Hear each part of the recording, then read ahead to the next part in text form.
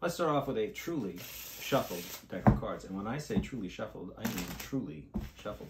Give the cards a casino wash like this, mix them all up. And while I'm doing this, I'm going to talk to you behind the camera. Yes, you. Can you name any card that you want in the deck? Just name it out loud. What would you like? 7 of Hearts. 7 of Hearts. We use the 7 of Hearts for this, and I know that I've done enough of these videos to know that everybody thinks everything's edited.